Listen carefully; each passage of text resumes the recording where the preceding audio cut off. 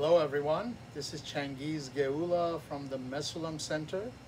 I'm sorry I can't be with you today, but I'm glad to take you through a virtual tour of our center's brain bank and the neuropathology core. As you know, the Mesulam Center for Cognitive Neurology and Alzheimer's Disease is charged with enrolling and following a large cohort of individuals who are either normal or who are suffering from different types of dementia, and the individuals are enrolled and followed longitudinally with a variety of clinical tests, imaging. So there's a very rich data set that we have for each of these individual participants in our studies. And then most of these individuals are also enrolled in what is called the brain donation program. And this program allows for individuals to choose to donate their brain after they pass on for scientific studies. And most of the participants actually have enrolled in this brain donation program. So we receive a large numbers of brains from individuals who are either normal or who have suffered from different kinds of dementia. And this allows us to do numerous experimental studies aimed at detecting the factors physiologically and in the brain that contribute to the cognitive abnormalities that we see in dementia, or even related to age-related cognitive slowing. So the brains then come to the Mesulam Center after they are autopsied, and they are processed.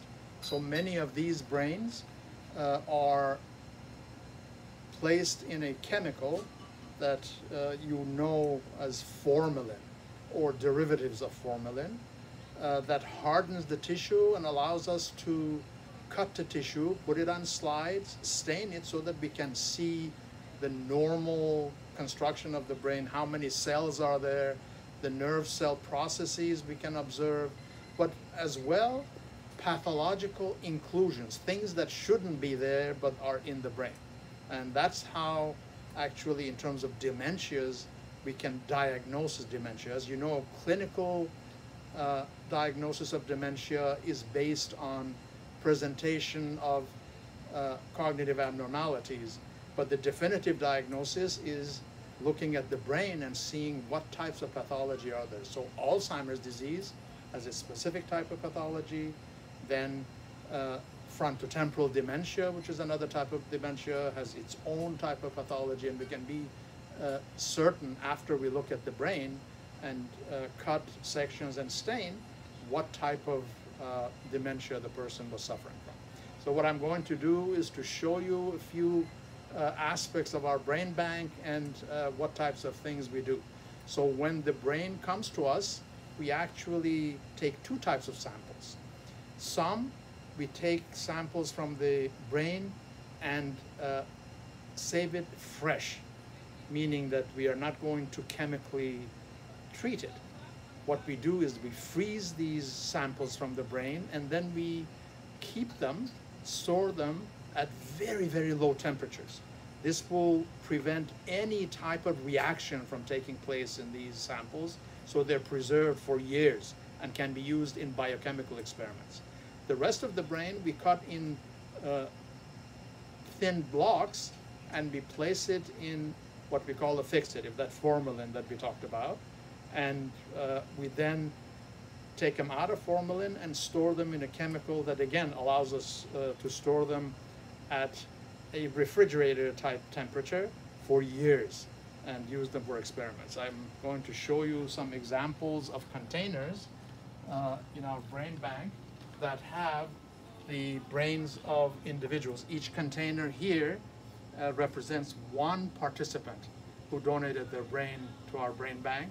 And we have many of these types of refrigerators that are filled with brains, and I can show you one more perhaps.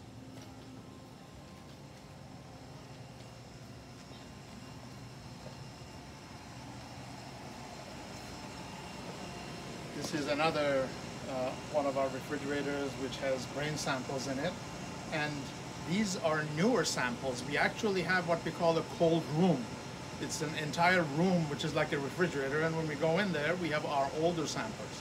Our center has been in existence for over 25 years, and you can imagine how many brains have been collected. The number of autopsies now is close to 500, and the brains that we have are very large in number, but also they are used in experiments, so some of the older brains have been exhausted, and newer ones are still available for many experimental works. And I want to show you also where we keep these frozen samples of the brain.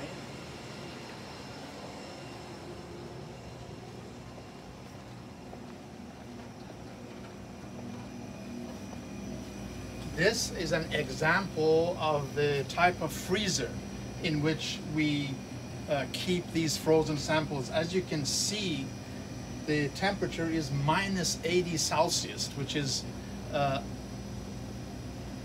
below minus 100 Fahrenheit. Very, very low temperature, so no reaction can take place, and the brains are completely preserved. In addition to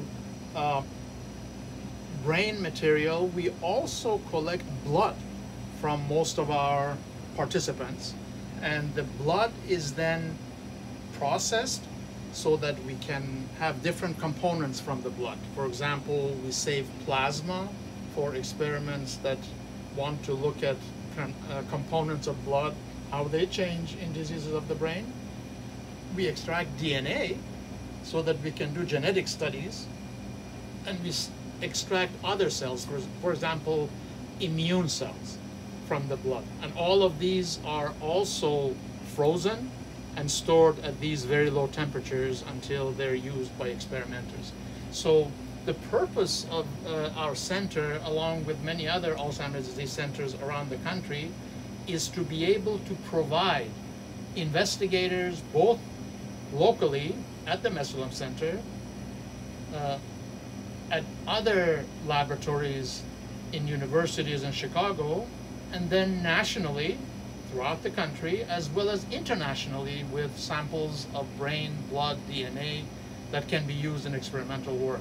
So individuals who are researchers across the world essentially can request tissue or other materials from our brain bank, and if approved, then they can obtain those and use them in their experiments. What I want to do is very briefly show you what happens to the brains that are put in formalin and how we use them to actually diagnose pathologically what the individuals suffered from.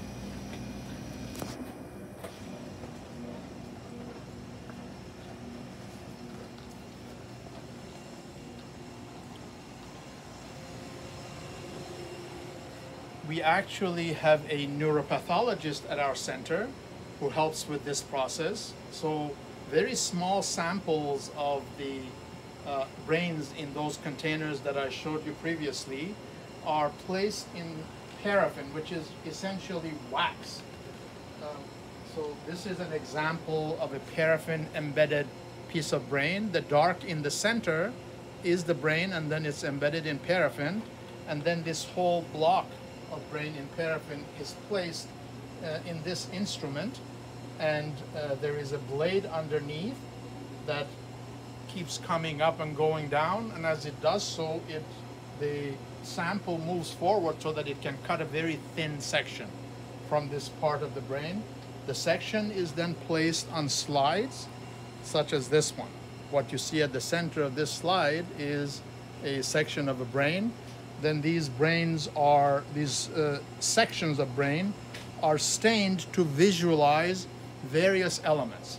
We can visualize nerve cells, other cells in the nervous system that are supportive cells or are part of the immune reaction.